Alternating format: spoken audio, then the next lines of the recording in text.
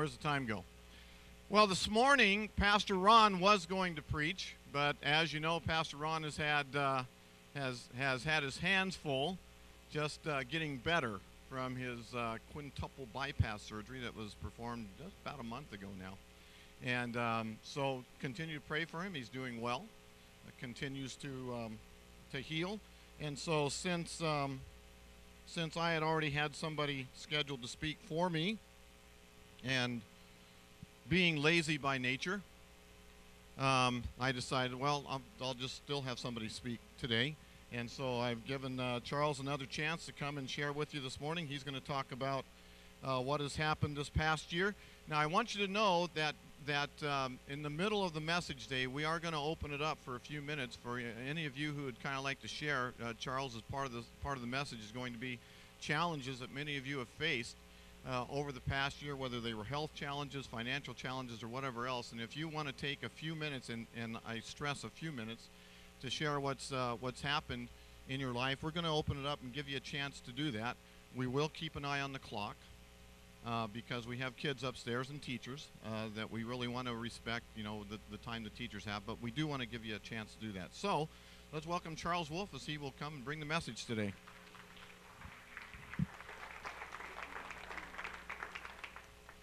Yeah, as Mike said, this was supposed to be Pastor Ron's spot, and I do wish that he could be up here today, but it does almost feel somewhat appropriate that I could be here on the last Sunday of the year, because it was almost the first Sunday of the year that Corey and I started coming here.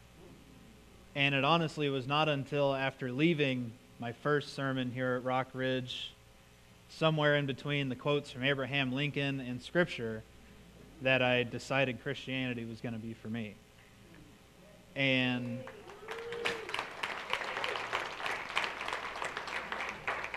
as the church has changed and evolved over the year, so too have I. It's almost like we've been walking this journey together.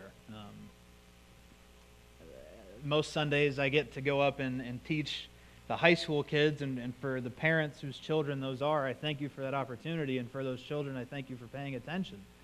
But it is only through God that any of this was possible, that this incredible transformation I've enjoyed experiencing throughout 2014 could have been made true. And so perhaps more than anyone else here in the church today, I can say confidently that I've been given more gifts and more blessings, and feel honored and humbled to stand here right now and deliver this message today as we look back on the year that we've had. Because we are a very blessed church, and I know that's a little hard to understand when you're sitting in white folding chairs. But it's the truth. We may not be blessed with coffers full of gold coins, but we are rich in family. More so than any other organization I've been a part of, and that includes the United States Army. I've seen this family come together hand in hand and pray over one another and be there for each other and make sure that no matter what, we all got just what we needed to get by. Of course, those blessings come from God, but it's been just an incredible year just to watch all of you and to be part of this. So we're going to look back on the blessings we have experienced this year. And the place I'd like to start is by highlighting the baptisms we've had, of which I was one. And so was Corey and Mariah, and I know I'm leaving some people out. So if you've been baptized this year and you've joined our church, please just take this moment and stand up and receive this minute that we're going to take to recognize you. And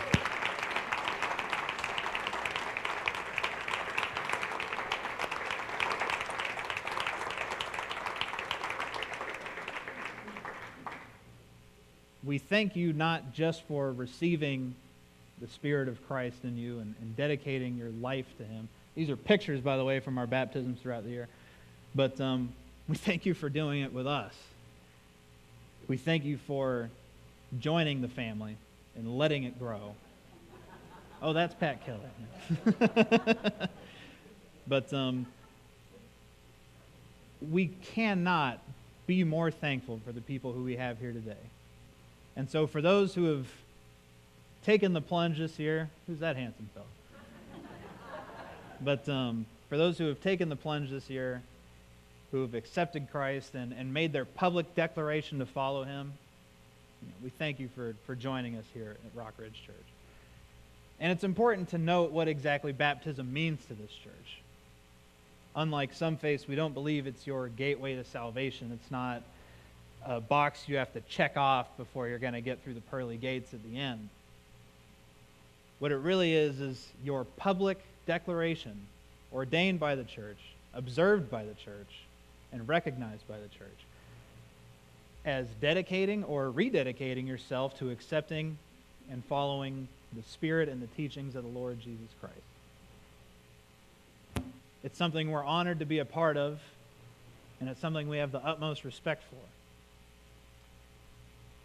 And if it is something that you haven't done, or you feel you need to do again, we would love to do even more in 2015. So never be afraid to raise your hand and say, I would like more information, or I'd like to participate. We know baptism is important from Scripture. In 1 Corinthians chapter 12, verse 13, it's written, "For in one Spirit we were all baptized into one body, Jews or Greeks, slaves or free, and all were made to drink of one Spirit." We've been in the book of Acts for the last couple of months, learning the story of the early church. And it's clear to them how big of a deal baptism was. We can go to Acts chapter 2, verse 41. "So those who received his word were baptized, and there were added that day, about 3,000 souls." Acts chapter 8, verses 36 and 37. "And as they were going along the road, they came to some water, and the eunuch said, 'See, here is water. What prevents me from being baptized?' And Philip said, 'If you believe with all your heart, you may.' And he answered and said, 'I believe that Jesus Christ is the Son of God.'" We appreciate baptism here. We recognize how important it is on your spiritual journey. And though it's not, like I said, something you have to do to be saved, we thank you for taking part in it and for giving us that blessing of experiencing it with you. Now, kin to baptisms are baby dedications. Babies, of course, most babies, I'll say, can't quite comprehend the importance of baptism. And so we choose not to baptize our small infant children, our newborns, but instead we have a process where the parents can come up here and dedicate their child to Christ. Recognize him or her for the gift that child is from the Lord. And that can be backed up by Scripture too. Psalm 127, verse 3. "Behold, children are a gift of the Lord. The fruit of the womb is a reward." Even Jesus was dedicated to the Father. The book of Luke, chapter 2, verse 22. "And when the time came for their purification according to the law of Moses, they brought him up to Jerusalem to present him to the Lord." We love the opportunity to take that moment with new parents and their new child and make a vocal declaration that, yes, they're going to do everything reasonably within their power to make sure that child walks on the right road. And I know we had 2 baby dedications that I can remember off the top of my head, Jude and Haley. So would those parents please stand up and take a moment of applause as we thank you for bringing your children here and making that promise before us all. It's through our children that we will be allowed to carry on the Spirit of the Lord. And we're so thankful for the parents who have brought their kids here to promise that they're going to try. That's the most we can ask of any of them, is that they try. Now, like Mike said, in a minute we're going to open up the floor to some conversations and some stories. But our blessings take a lot of different faces. It's not just the good stuff where we all get together at the Kelly's house for hamburgers and sandwiches and baptisms, which we do appreciate, by the way. Thank you. We are blessed by our challenges. We are blessed by the experiences of hardship we get to watch people go through. We are blessed to look at the examples of their spirit as they go through them. I would be honored if Graham started our storytelling today. But before I invite him up here, I'm only going to say, watching Graham go through the complications that God has put before him this year should be considered one of the biggest blessings we all got to receive. Because his spirit, though his body may be failing him, never did. He's got the spirit of a lion, but not just any lion, a lion that's made out of iron or something. You couldn't break this guy if you tried.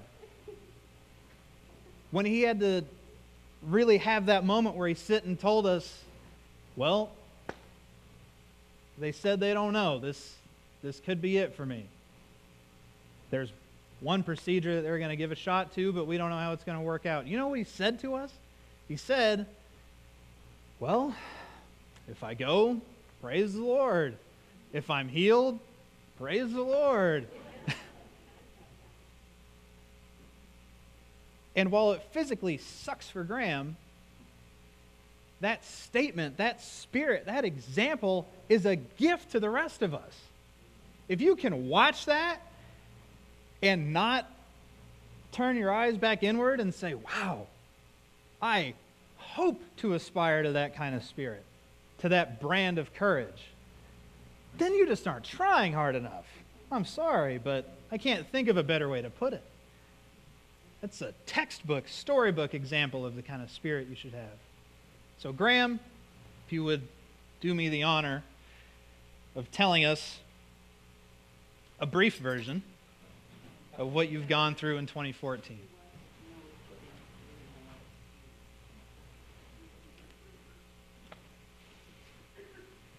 Graham is on me all the time to allow this kind of thing to happen.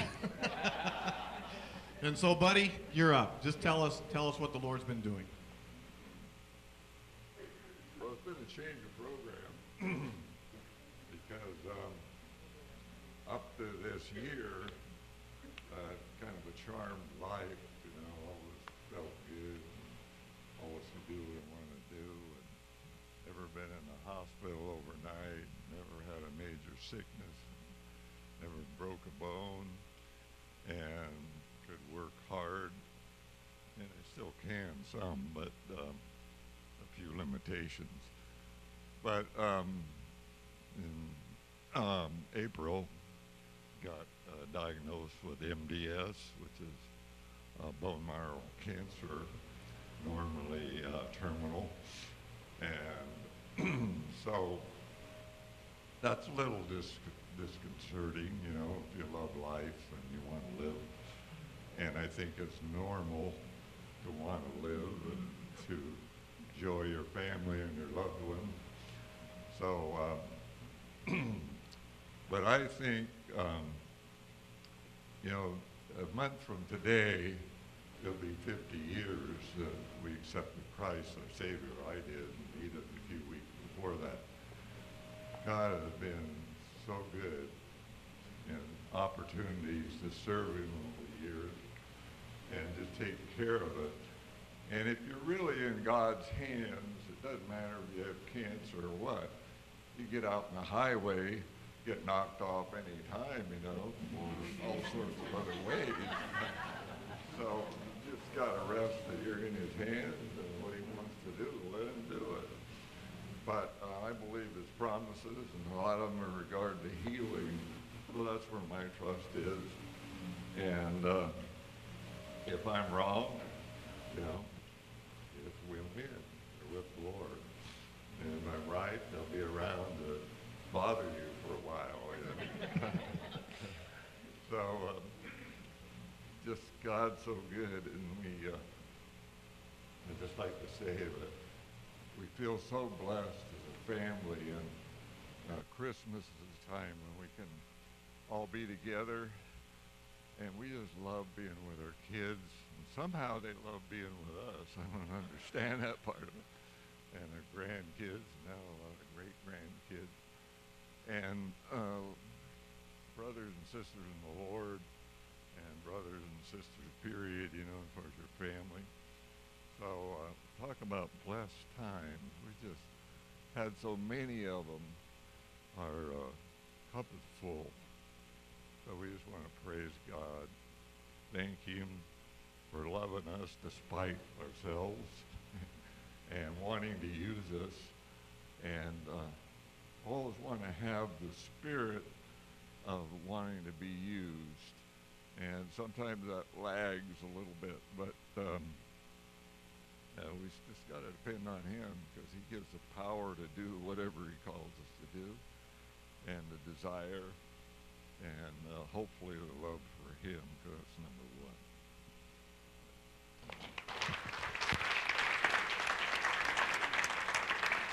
I want to mention one thing that is very much has to do with Graham, and that you see in the back here, serving the persecuted church through prayer, all of that stuff back there. Well, as you know, we're moving in February. February 1st will be our first service at the property, and as a result of that, there have been some pastors of churches who have come through here to check out the facility and look at it with the intention of perhaps leasing it after we're done.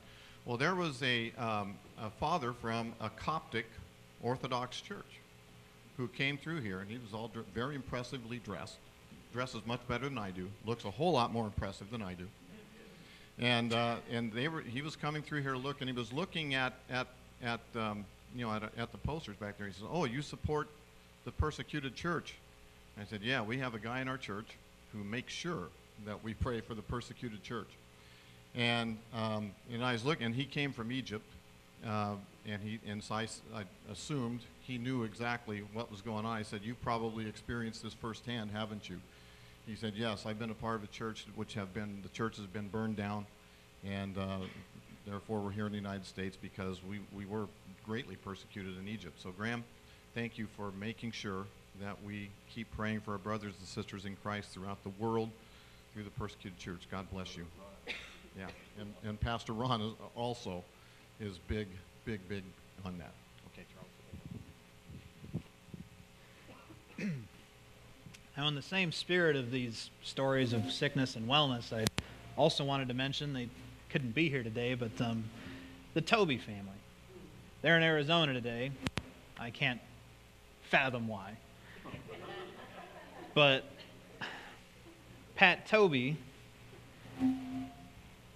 is finally nearing the end of a long and arduous struggle with cancer. And when I say the end, I don't mean that in a negative way, because she's winning. From what I understand, she's been fighting this fight since 2007. And in her own accord, she told me that she had over 74 chemotherapy treatments trying to fight this thing. And now, in 2014, she's experienced clean scans. Pat Toby is cancer-free today.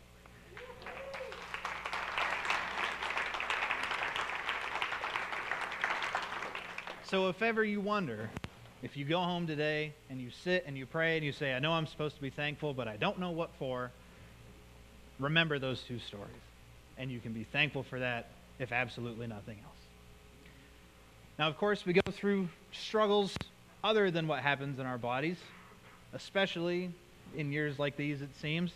Some of us lose jobs or fall on financial hardship.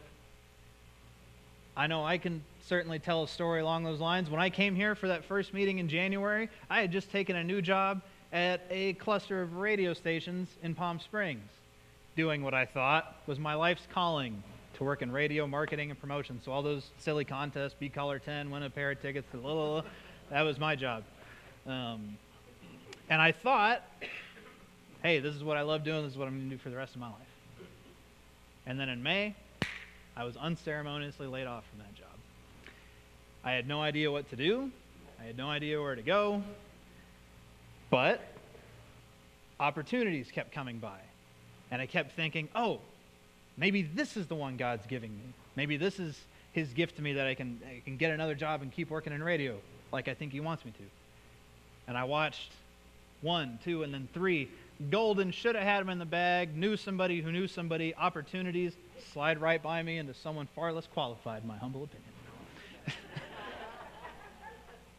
And I sat there scratching my head wondering, what could it be that God wants me to do? And then I was linked up with an organization that said, we can make you a teacher.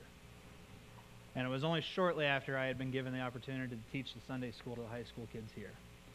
And somehow, with only that mark and a couple of references to what I did in the Army, God gave me a teaching job. And in January, I'll start teaching digital photography at Etowanda High School, hopefully building the experience and tools that a man might need to stand up here every Sunday someday and teach all of you.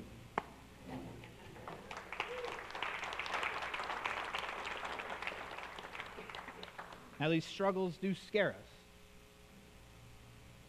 These complications with employment or finances or anything else are frightening. But if you trust in God, and this is all on experience now, but if you trust in God and you put your faith in that and you don't let yourself get shaken to the point that you would curse him or lose your faith, wonderful rewards will come your way. I want to reference now a verse that even before I was a Christian always gave me comfort. It comes from 2 Corinthians chapter 3. It's verses 4 through 7 for those of you following along at home.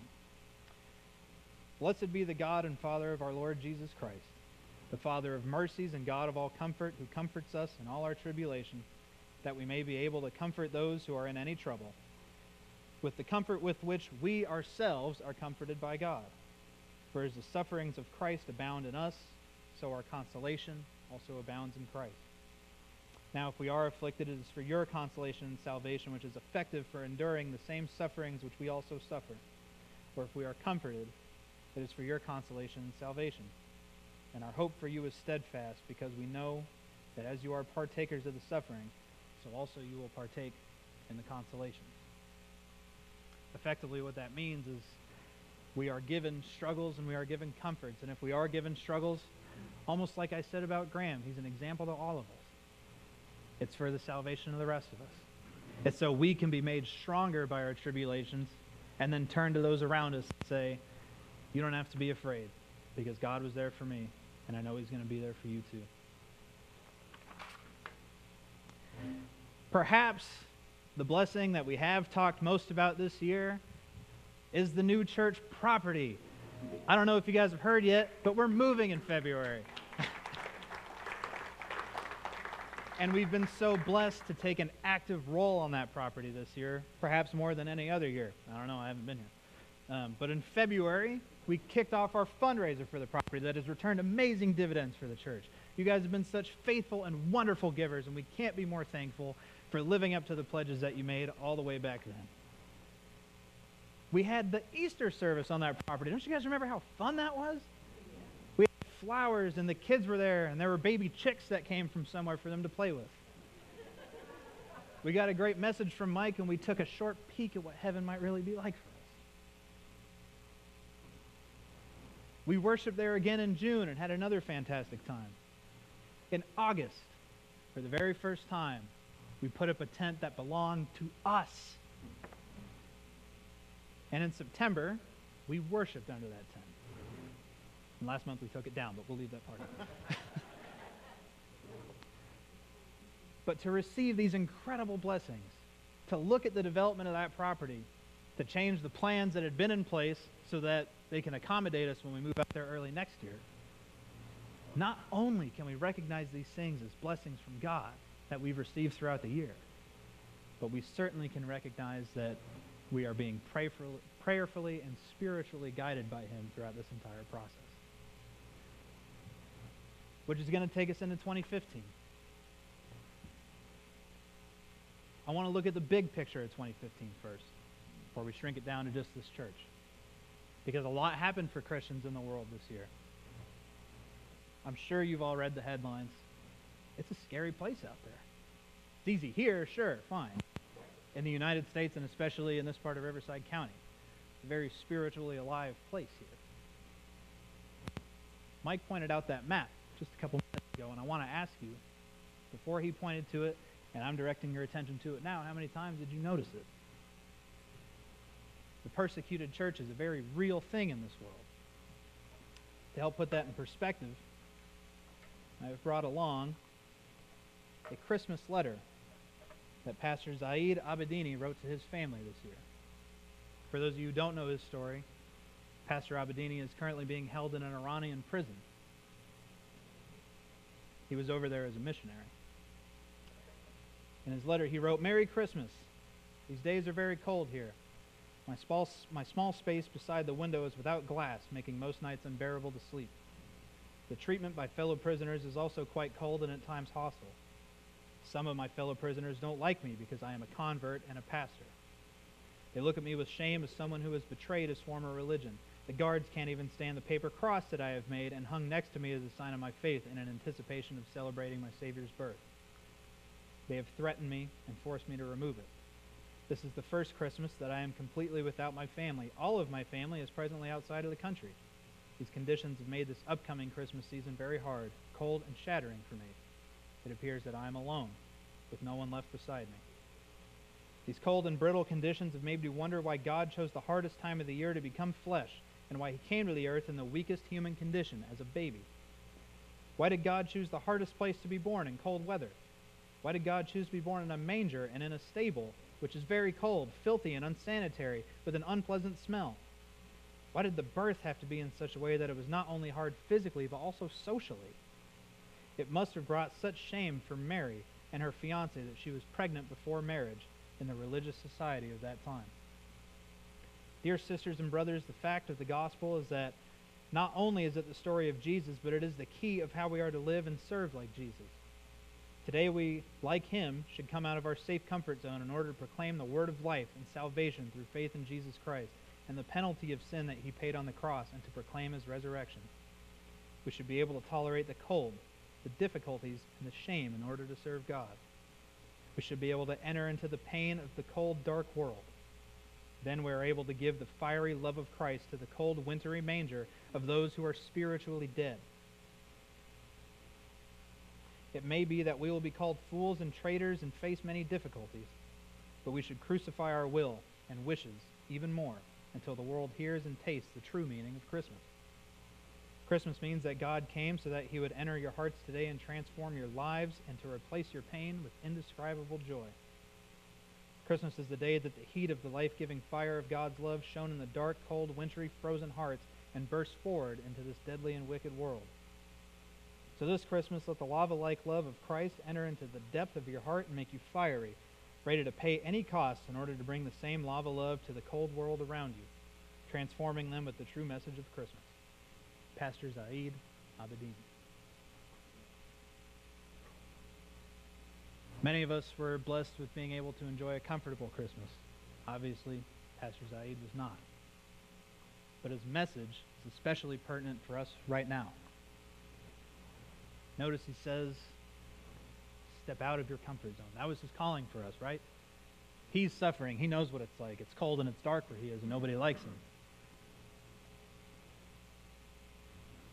When we move, if this is our comfort zone, none of it's coming with us. And I hope you guys are ready for that. I hope you guys can understand the spirit of this message is that no matter what changes, no matter who comes up to you and laughs and says, "Oh, don't you guys worship in a big empty tent off of a dirt road in Menifee?" You can look them confidently in the eye and say, "Yes, we're servants of God and we're here to spread his word." You won't let anything deter you in this entire process. So now we can focus on us. Now we can think a little bit closer to what's ahead for Rock Ridge. Like I said, we're moving. We've been prayerfully thinking about this for months now. To find our confidence, we turn to the second half of a verse in Exodus chapter 13. It's Exodus 13:3. And again, this is only half of it. For by a strong hand, the Lord brought you out from this place. The church is going to look and feel a lot different for a little while. It might be cold in the winter and hot in the summer. Again, it is a big empty tent. But we know by a strong hand are we being pushed out of here. None of this was done, well, I won't say none of this was done on a whim. We didn't really think about it that long. But none of this was done without prayer.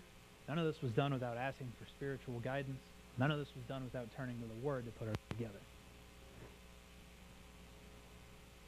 Thankfully, we spent the last 2 months trying to get everybody ready. I had to take a moment when I realized this, but we started in the book of Acts all the way back in October. And each message, though we didn't realize it at the time, has frankly been placed to get us all ready for this huge project we've been working on. We can relate what we're doing to the story of the early church because what they went through was big and ambitious and scary too. They, like us, were trying to start a church in an unchurched world with a message that many could consider offensive and unpopular. One thing you have to realize about this move is it isn't just a move. We're not the San Diego Chargers going from San Diego to Los Angeles. We are a new team in a new city. We need all of our players and our coaches and our leadership to be at the top of their game because we have to make an impression on these people. One thing the Raiders learned when they moved to Los Angeles is that when you lose, you're unpopular. Let's not be them. Let's be the team that gets out there and wins. It was Don Weber's favorite saying this year, are you playing to win or are you playing not to lose? Not only are we asking you to play to win, we're asking you to play on our team. So let's look at some of these messages from Acts we've been going through. In our very first message, we looked at the beginning of the early church, the preparation that Jesus gave to his disciples for their new and purposeful lives. We saw how he armed them for the persecution they were going to face. We asked you to spend time with the Lord just as they did, to prepare yourself, to arm yourself against negative people coming to you. We marked the arrival of the Holy Spirit and saw how it gave birth to the early church. It was divine and powerful, just like Jesus. We asked you then, and frankly, it's time to ask you again, are you part of that early church? Are you part of this church? We saw how the Holy Spirit made a heart-deep change in the disciples. We looked at who they were before and who they became after the Pentecost and illustrated the difference. We marveled at the growing baby of Christ's church. And we looked at a perfect example of a Spirit-filled and Spirit-guided church.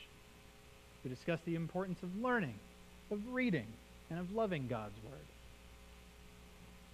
We saw the necessity of depending on one another as a family and moving as a singular unit of devoted worshipers. We stressed the necessity of not just partaking of this life that God has made for you, but being sold out to Him in your life, and asked you if you understood what that really meant. We talked about the importance of being focused and expectant learners, receptive to the Spirit of God. We discussed the true meaning of repentance, illustrated what it really was, and saw how necessary it was for us to experience the full joy of Christ. And perhaps most importantly, we studied on how much we needed to be led by the Holy Spirit to witness to others and to use the powers that Christ promised us to face the challenges that we might experience because of that. If our church is going to make it in this new home, we need to be a few things. We need to be Spirit-led. We need to be guided by the Holy Spirit. We need to be a church that learns, that studies over the Word of God, and draws in the lessons that are intended for us to receive. We need to be a church that loves. There can't be negative judgment among the body. We can't let infighting take us over. We need to love each other. We also need to love our new community. Remember, we're trying to make an impression. We need to be a church that serves one another in some exciting new ways that we're hopefully going to break into, including things like small family groups, and a church that serves the community. Our first sermon out there is going to be commemorated with a blood drive in February. So we're off to a good start. We need to be a church that witnesses, remembering, of course, what that means. Speak of the things that you've seen and heard, just like Peter did in the book of Acts. Don't be afraid of anyone. And lastly, we need you. We need you. We need the version of you that is unafraid. We need you to be in the Word. We need you to be constantly in prayer, because none of this is possible without that. We need you to be servants in the community. I know that's hard.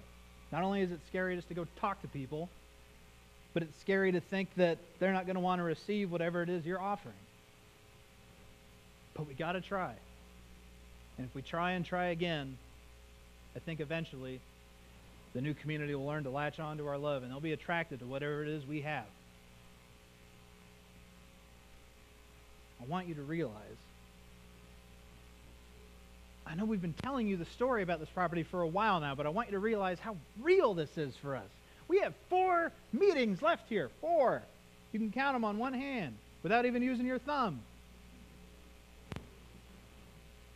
And if you believe, and I know that you do, that all of this has been planned out from the very beginning,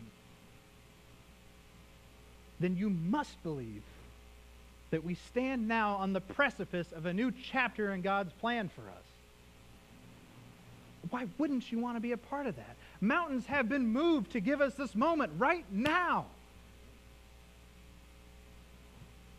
My mom used to go on and on and on about appreciating the now, living in the now. And I don't know if we're on the same trip, but I think I get it now.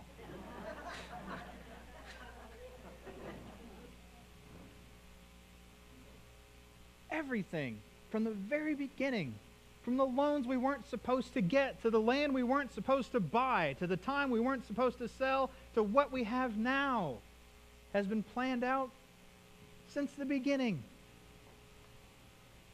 And we want you to be with us as we move boldly forward into something new. The last little bit of scripture we're going to look at comes from the book of John. And it stresses why it's so important that we pray over this and why we do all of these things. John chapter 15, verse 7. A verse that has a very special meaning for the most beautiful woman in the world, my fiancée. If you abide in me, and my words abide in you, ask whatever you wish, and it will be done for you. We've asked a lot of the Lord this year. We've asked for healing. We've asked for opportunity. We've asked for hope. And it's come to us in abundance, in more than we ever could have thought. Ponder on that as we think about the next step. We asked you this year if you were playing to win. Now we need to ask you to have done for us and will do for us. And in your name, Jesus Christ, we pray. Amen. Now, one last thing I want you guys to realize, this is the last chance you get to cheer for these guys in 2014. I want you to clap so loud and cheer so loud that you hurt yourself, okay? Give it up one more time for your worship team.